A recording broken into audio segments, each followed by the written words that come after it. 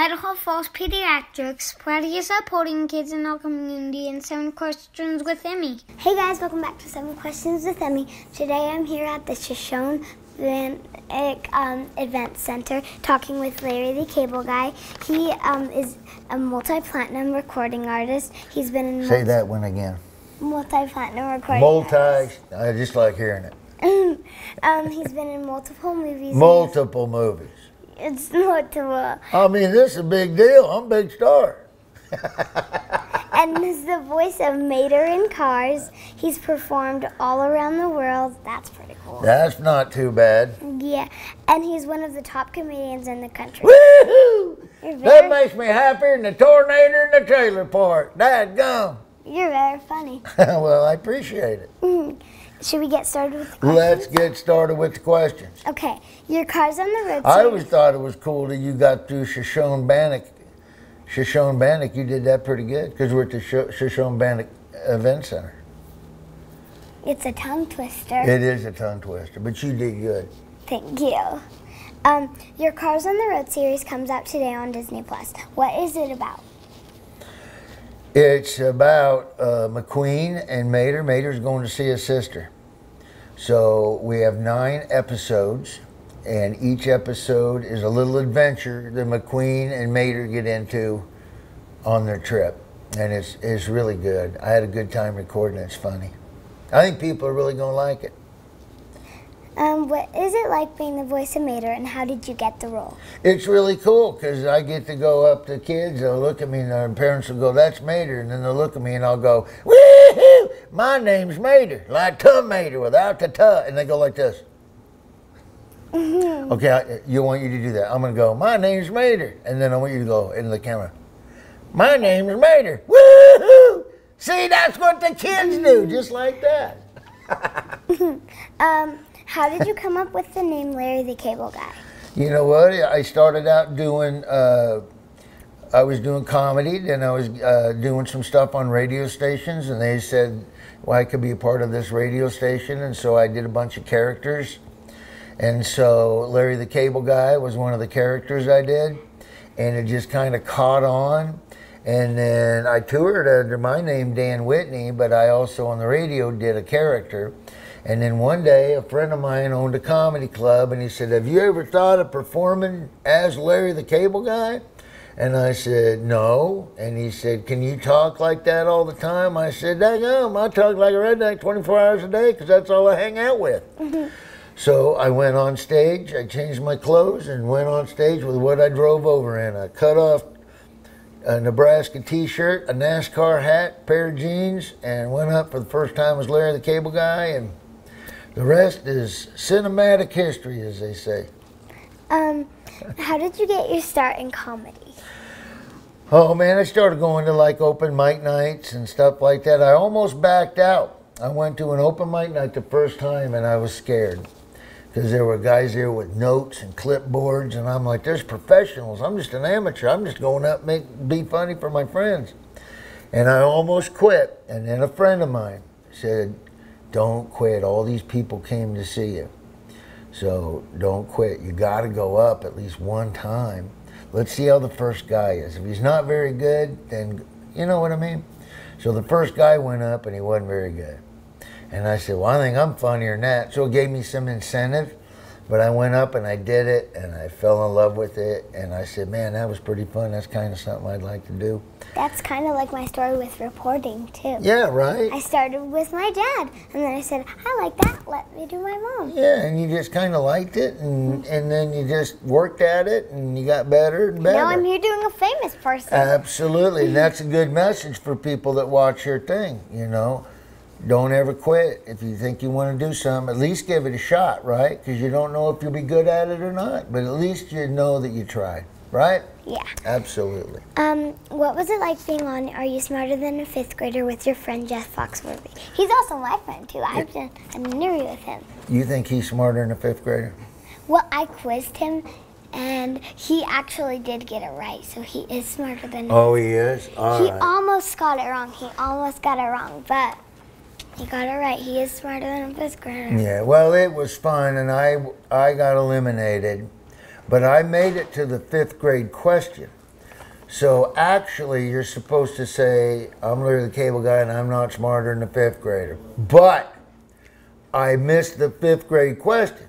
So I'm actually smarter than a 4th grader and equal to a 5th grader. So that's what I'm going to say right now. That means you're smarter than me because I'm a 4th grader. I'm way smarter than you. Can you tell me about your most embarrassing moment on stage? On stage? Oh, man. Or anywhere else? Well, other than now, I wet my pants like 2 minutes ago. But other than that, I'm just kidding. I would say my most embarrassing moment on stage when I was actually performing out here in Idaho about 15 years ago. And there was about 8,500 people in the crowd, 9,000 people. That's a lot. And I'd been on the road a long time and we had 10 days off. I didn't think about comedy. I didn't talk comedy. I didn't write. And I said, I'll just go over my act when I get there. And I didn't go over my act, and I went on stage, and in the first 20 minutes, great, and then I forgot my act on stage, and I didn't know what to do. I was kind of panicked. I had somebody, I literally said, hey, go get my computer, I forgot my act. And then the crowd started laughing, and then somebody yelled up, hey, start over. So I started over, and I got a big laugh. Then my computer got there and I opened it up, well, that's where I was. Then I went right back into my act, everybody started laughing. And the rest of the show went good. And after I got done, I said, oh man, I feel bad. That was a bad show, these people. And everybody sent me stuff and said, hey, that show was awesome. Was that planned when you forgot your act? Because that was hilarious. It turned out to be one of the funniest things in the whole act, and I didn't plan it. I really forgot my act. But that was probably the most embarrassing. But nobody knew it was embarrassing, but I did. You didn't forget your act this time, though, right? I hope not. We'll find out. Hopefully that's not a tradition every time you come to Idaho. No, we'll be all right this time. Have you ever been to Idaho before tonight? And what's your favorite way to have up to? Well, you just said you came to Idaho. I just said I came to Idaho, yeah. What was the second half of it? And what's your favorite way to have a potato? And you've tried our famous potatoes, right? Idaho potatoes? Yeah. Absolutely. What's my favorite way to have them? Yeah. Tot it up. French fries are good too. You got to have the tots. Tot it up. Now, if it was a regular, just baked potato, put sour cream in there, you put the bacon in there, you put the chives in there, put the cheese, put a little chili on it. Oh, that's pretty good. Now I have some bonus questions. Bonus questions. All right. They may be... Now, is there money involved in this if I get the questions right? Am I going to get money? No. No. That's what the casino here's for. All right. Did you give Foxworthy money when he answered his bonus questions? All right. Okay, they're a little bit hard, though. Okay. Okay. Is it hard to make people laugh? And can you tell me a joke to make me laugh? I'm already laughing. See? Is it hard to make people laugh? You know what? It's not that hard, you know. God kind of blessed me with the ability to be able to make people laugh, so I just kind of found that was one of my talents. So it's not that hard. It's hard to write a joke that everybody laughs at, but once you do it long enough, you figure it out, you know. After you try to make me laugh, then I'm going to tell you a joke to make you laugh. All right. Okay, try to make me laugh. Well, let me see if I got a joke for a little girl, man. What do you call, hold on. I can't think of a joke. Do you want to tell him your joke first, Emmy? Yes. Yeah, you tell me your joke first. See if he laughs. Why was the toilet paper afraid to cross the road? Why was the toilet paper afraid to cross the road? Yeah. Is this something about skid marks? Okay. I have no idea. Why? Because of the crack. The crack. All right. That's the joke I was going to tell you. I was going to tell you the same joke. As a matter of fact, not only was I going to tell you that joke, that was my closer tonight. You just took my closer. The toilet paper butt crack joke. Now what am I going to do? What do you like best about being a dad? Best thing about being a dad is being a dad. Man, it's hard to explain, but being a dad's awesome. You can watch your kids grow up and raise your kids, and how they come to you with problems, you get to hug on them. You know, I like everything about being a dad. What's some advice that you've been given that can help me in my life? Some advice that I can give you to help you in your life? Well, always obey your mom and dad. All right? Always work hard. Don't give up. And God gave you a bunch of talents. You're finding one of them right now, right? You got a lot more in there. So always reach down in there and find the ones that he gave you and use those for good, okay? Okay. Don't use them for bad, use them for good. Thank you so much for talking with me. You're welcome. Thanks for stealing my butt crack closer joke tonight. I have a present for you. Wow, thank you. What is it? I hope it's not too sugary. It's not sugary, I All don't right. think. What the heck? Unless you consider some of those things. A potato's not sugary. Nah, look at that. It's an Idaho potato. It's a Spuddy Buddy.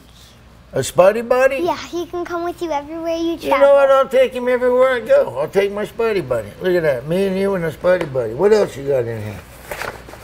We have a 7 questions box. So when I do interviews on Zoom, I have in the background it says it's somebody whose name is in the back. So Larry the Cable Guy, and it lights up. Oh, wow. That's awesome. I love it. Now, what is this? A thank you card and a 7 questions pen. Oh, wow. That is so nice. Dear Larry the Cable Guy, I'm glad you lost weight because last time I saw you, you were getting very fat and I was worried about your health. I did not say I'm that. so happy that you've lost weight so I can do this interview so you didn't have a sweaty heart attack on me because of your largeness. Love you very much. Thank you, Emmy. Well, that's a nice card. Thank you, Emmy. So nice. There's your joke. Yeah, there's your joke. No, Emmy, that's very nice. She said a lot of nice things, so thank you. Thanks so much for watching. Remember, new 7 questions and interviews are posted every Thursday. Be sure to follow me on Facebook, Instagram, and YouTube. Love you guys. Bye. Idaho Falls Pediatrics, proudly supporting kids in our community, and 7 questions with Emmy.